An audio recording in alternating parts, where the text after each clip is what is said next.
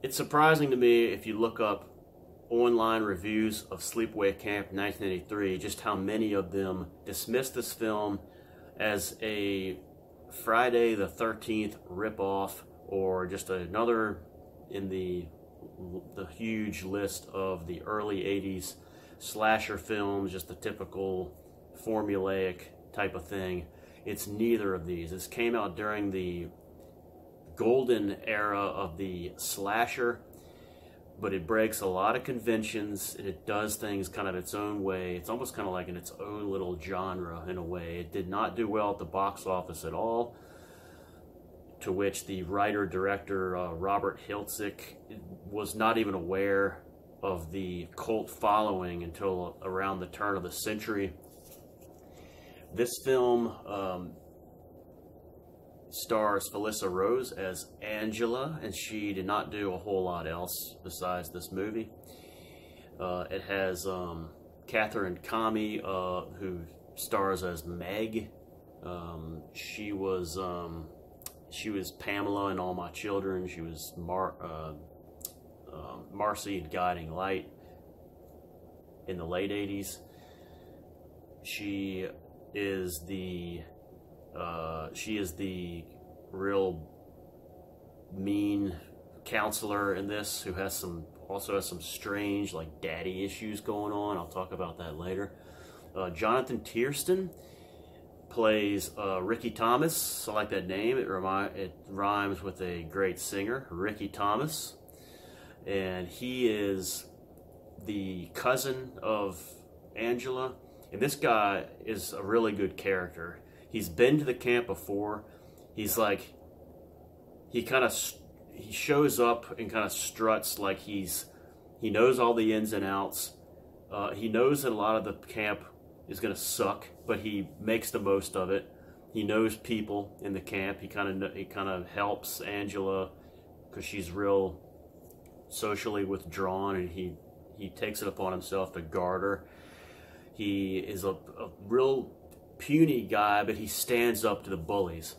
He's just a real likable character. I really do like Ricky.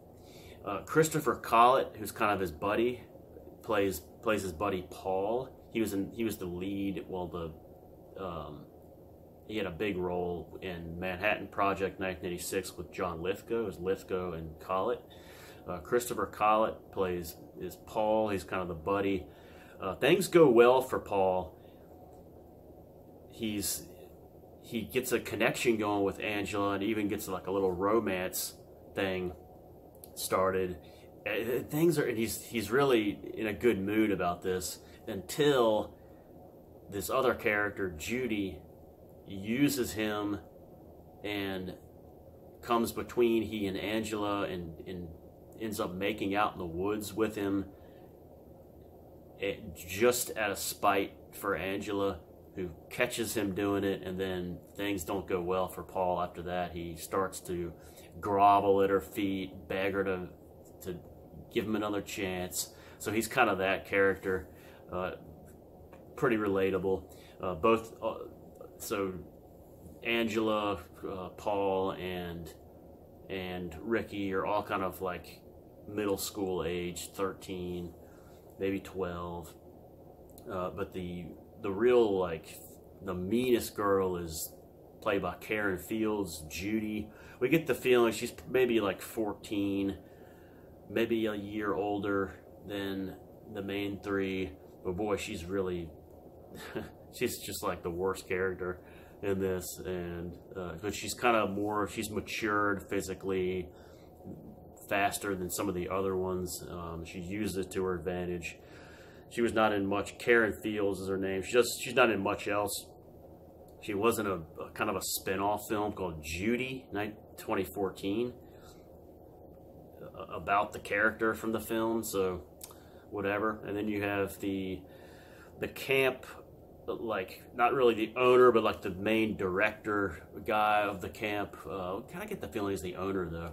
The way he talks about how they're going to shut us down, and you know, they're trying to ruin me. Someone out there is doing killings. But he plays Mel, who is the main guy. Is an old guy He wears shorts and like jacked up socks. He's just very, he's not very handsome looking. This guy, Mike Kellen, was at war with the Army in 1950 with Dean Martin and Jerry Lewis. And he was also in the Boston Strangler, 1968. And I've never seen that one. But yeah, Mike Kellen, who is kind of Mel, is a little bit of a red herring through part of this, is the possible killer. He's a funny character though. He's kind of a one that grows on you. Some of the counselors, we have Paul D'Angelo, played by Ronnie Angelo, similar name. Is it? No, I think it's Ronnie Angelo is the name. Yeah, Ronnie Angelo is the name of the counselor, played by Paul D'Angelo. Pretty sure. This is an orderly guy. He's like real buffed up. He's got this real New York accent. The director-writer went to NYU. This is kind of a New York-based film. There's some real New York accents even in the little kids in the beginning sequence. And this guy's got a real thick like New York accent. He's like all buffed up and he wears like real tight like nut huggers like around the camp. These little workout shorts, and I guess they're just normal in the 80s. And he's got big muscles, and he's got strictness to him, but he's also got a little bit of can be a little sensitive, and he helps out Angela a little bit and stuff like that. So he's kind of he's real thoughtful after one of the kids gets killed under their canoe, and he talks to the police about it, and he's kind of thinking back, I thought that boy was a real good swimmer. He's real so he's kind of a well-developed character, I think. Thomas E. Van Dell plays Mike. I kind of forget who Mike is. Susan Glaze is Susie. She's a nice counselor of the girls. So she's the one like good counselor as far as the girls are concerned, where she kind of helps Angela out, and then some others kind of will confide in her sometimes. So she's nice until she gives Judy a nice slap in the face. She's kind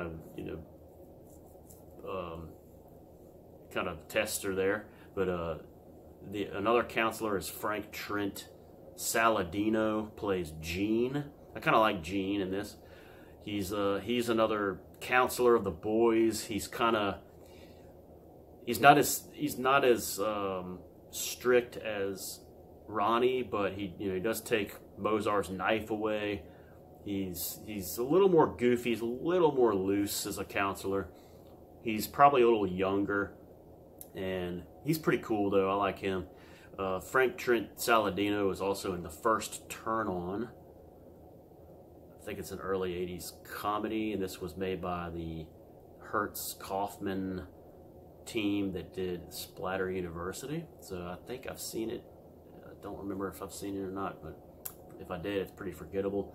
I mentioned Mozart. This is Willie Cuskin. I like Mozart. He's kind of the dorky guy. He's the guy who has the knife. He kind of freaks out when they do a prank on him with shaving cream, and he grabs his knife and he threatens to kill him. And right there you see Mozart is a little bit of I think it's done to be a little bit of a red herring on who's the killer. You also see him in the baseball scene, which is one of my favorite scenes in the film. It's like the older boys playing the kind of younger boys in baseball, and the younger guys end up winning. But Mozart's in the outfield playing this little electronic, forget what kind of, maybe some kind of sports game, and he's like in the outfield not paying attention and playing this little electronic game that they had in the early 80s. And then they hit a fly ball, and he's like throws the whoops and runs and makes the play. But Mozart's pretty cool. I like him. Owen Hutchins. Owen Hughes plays Artie. This is a real creepy guy. This is what I'm talking about really breaking conventions. Having this he's the head cook, we find out later, but he's the head cook, cook chef of the camp, and he's like he should be in a like locked up somewhere. The way he talks about the kids and stuff, and it's like he's like just does it without like unapologetically. He tries to do something with Angela in the little walk-in room. It's really weird. He ends up getting killed right after it. But I will say, like, Owen Hughes does a really good job of selling this character and just really making him just slimy. Desiree Gold is another. We lost her recently, but she plays Aunt Martha. She's one of the reasons that Angela is so messed up. You get a glimpse of her in one of the early scenes, and she is,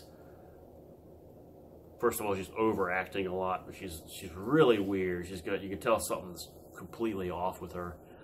Who else do we have in this? We have Robert Earl Jones, who is like the assistant cook. He plays Ben, the assistant cook. He gets promoted to head cook after the death of our man Artie. Robert Earl Jones, the father of James Earl Jones, and in real life he was also a boxer, which is kind of cool. A professional boxer, I should say. And then some others worth noting. We have Frank the cop, who's played by Alan Bretton, and I like this guy. He's real human, and the way he reacts to like the death of the guy under the canoe, and then to the death of Meg, seeing her body, and he's a pretty cool character. I think he's got like a weird porn mustache. He reminds me a lot of the deputy guy in Bog in 1979, so that's another reason I like him. There's also, I have to mention Loris Salahian. He played Billy. So Billy is one of the older boys, and he's kind of the head guy of some other real annoying guys. We'll just call them Billy's crew. They're like the bullies. They bully Angela, they bully others. They are just an annoying group. It's just the type that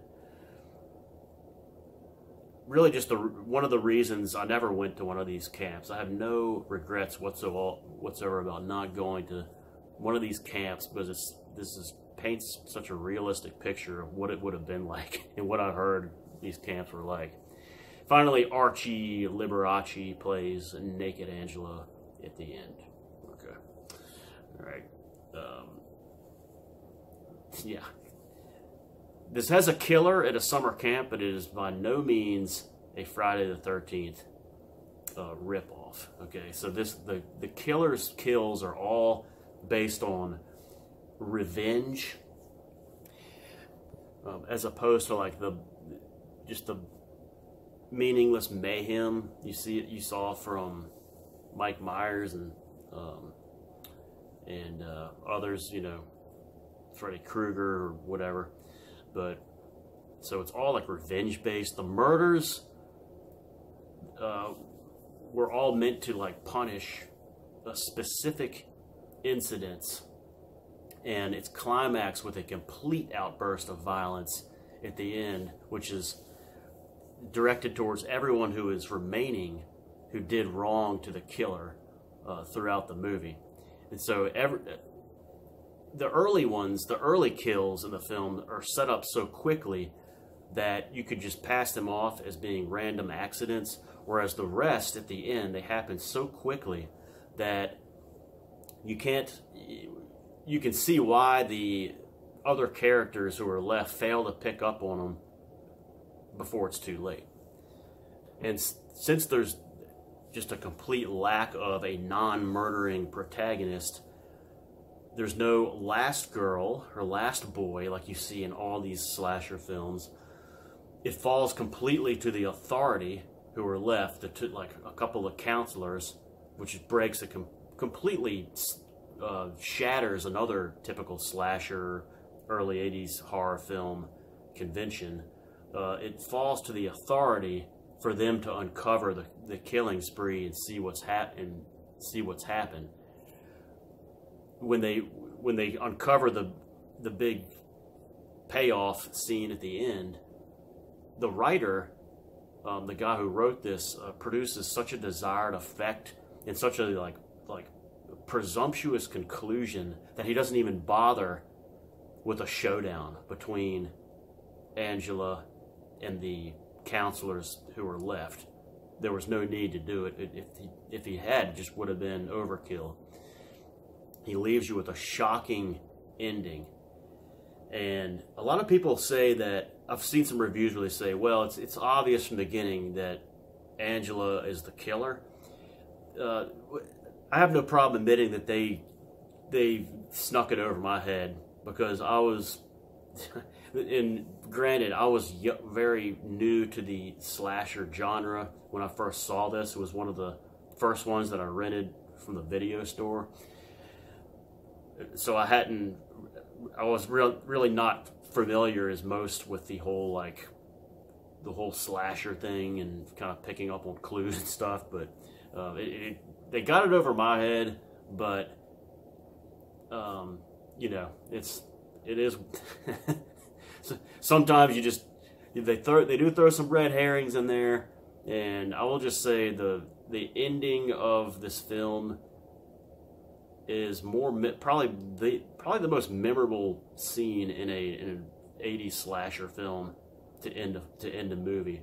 The first time I saw it, I was absolutely paralyzed, just staring at the TV as the credits are rolling. You see her face, and the Frankie Vinci song, "Angela, You're Just What I'm Looking For," plays through the credits, and I just sat there completely paralyzed. Like, it was that ending was that effective, and if you see it, you'll never forget it. If you've seen it, you know what I'm talking about. There's a lot of taboo things in here that were not seen in other 80s horror films. You have that, I talked about the cook, that was very creepy. There's a flashback that Angela has to her and her brother watching her dad and the dad's boyfriend. That's, you don't see that kind of thing, like, and they're giggling. That was weird and unexpected, but again, it's a real shock value kind of thing. I talked about the Mel Meg relationship. So Mel, played by Mike Kellin, this guy who looks like this was his final movie, by the way. This was Mike Kellin. I think he died in 1983. It may have come out right after he died. He's probably in his maybe late 60s in the film, but he looks like he could be 70, early 70s, mid 70s even. And then you have Meg, who's this really good looking counselor. She's got a bad attitude, but she's really, really good looking. And she's like hitting on him and wants to like have dinner with him, and he's like touching her and stuff, and it's just out in the open. It's like, I don't know what the heck what was going on there. She has some kind of issues, but it's just a strange thing that the director throws into the film. And I understand that it's her death that ultimately sets him off to to kill who he thinks is the killer. He thinks it's Ricky doing the killing, and they do a good job of showing him as a red herring too. Ricky, the cousin, he's threatening to kill the older boys, the crew, Billy's crew of bullies. So that is kind of a red herring thing. But the relationship there, they could have at least used a counselor closer to his age or age difference. But like, that is a weird thing to watch in this. Kind of taboo look kind of thing. But I don't know what she saw in him, but something going on there. There's also like a camp there's some like 12-year-old, like real young boys who were just slaughtered towards the end. That's really off the grid for slasher films. But the realism is really the where this movie hits it hits the nail on the head for me and for a lot of people. A lot of realism here. The camp, I talked about how it doesn't paint the camp as being this glorious thing. It's crappy cabins. It's like focus and time spent on these tedious activities that aren't really that fun, and they're just trying to get through them. The volleyball, that you can tell they don't really want to play. Nothing really looks fun. Okay, the campers, the boys and girls, just being awful to one another. I mean, in fact, the only time that you see girls being nice to each other is when they're bonding over their hatred of another girl, or maybe in some cases another boy. So like, boys just playing awful pranks on each other, using a lot of foul language. There's the food. There's some references to the food the meals they serve being crappy. You even see scenes and showing the food, and it's really bad stuff. I like the variations in the counselors, and I talked about this with the cast list. I like how you have uncaring counselors. You have really like Meg. It was a complete jerk to everybody. And then you have, a couple that are caring, that you can kind of come to and express your concerns. And I think this is real. There's always, maybe a couple of counselors like that at these camps who are kind of down to earth and like really genuinely want to help. But there's also a lot of them who are just kind of like there for a job, or they're just maybe there for girls, can't wait to get, like the night off. There's like references to that.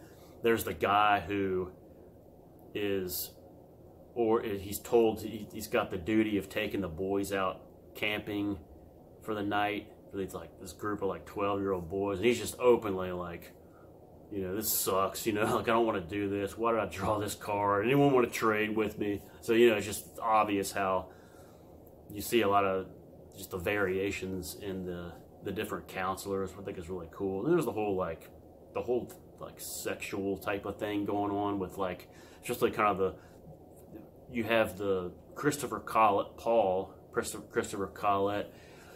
just angling to try to get second base, or the stolen kiss from Angela, just taking whatever little that she would give him. And then you have, on the other hand, the older boys, Billy's crew. They cannot convince even one girl to go skinny dipping with them in that one scene. And, they're like, there's a group of them, and they just leave, and they're you can tell Bailey's all ticked off about it, and fun, you know how to have fun anyways. But it's so much closer to realism than, compared to Friday the 13th, the final chapter, where the boys and the girls, these teenagers, they all just easily strip and they get into the lake and everything's great. It's like, it's so easy. And the whole thing with Paul in this movie, like he's trying to get under her shirt and she's saying no, just he's trying to get a little bit of something going on with her, and a little making out with her. Like, it's so much closer to reality as compared to Kevin Bacon in Friday the 13th, 1980, just plowing away as a counselor, just easily with the best looking female counselor on hand. So it's just, the realism of this film is so much better. So this is not a formulaic film. It is a great film. It's better than Friday the 13th, 1980. It might be better than Friday the 13th Part 2, but I like Part 2, I think, a little better than this movie. But if you want to see the formulaic, watch Sleepaway Camp 2, 1987, with Pamela Springsteen playing Angela. This one is, again, it's 1987, so it's comedy. It's a different writer, a different director, a different producer. So you're not getting what you'd hope for if you liked the first one. But I will say, Sleepaway Camp 2 is a good movie. It's a pretty good, if you just know your expectations going into it. It's pretty good. It's definitely worth a watch. Sleepaway Camp 3, also with Pamela Springsteen, was not good at all. And then there was Return to Sleepaway Camp 2008, which brought back Felissa Rose as Angelo. It brought back Jonathan Tiersten as Ricky, and it brought back D'Angelo as Ronnie, the counselor. So you had those three in it. And I haven't seen this, but I've seen a review that I trust that they say it is terrible. It's not worth watching. So I'd stay away from that one as well. But definitely take a shot at Sleepaway Camp 1983. That's Mike Kellen right there. May he rest in peace. And then that's the nice counselor right there. Kind of weird they only show those two. This one has the commentary and stuff, but it's just a very good film. I like it a lot. It's as far as camp horror movies, it's probably a top 2 or 3 for me. So definitely paints a perfect picture of what the horrid camp experience was like during that time. And the beginning kind of opening thing is done in a different way too. Kind of the setup thing. It's backtracks to when it was originally shut down, and then it goes to like into the a little more into the future, but it's still the past, like with the accident with Angela when she's younger, and then it goes to the camp. So it's a little different from what the setup you see normally. That's my review of Sleepaway Camp 1983. I don't have the VHS. I need the VHS. That's what I originally saw this on. So, thanks for watching, and thanks also if you watch this. You won't be disappointed. It's well paced, and it's really exciting, and just an unforgettable conclusion. Great song at the end. Thanks for watching. Take care.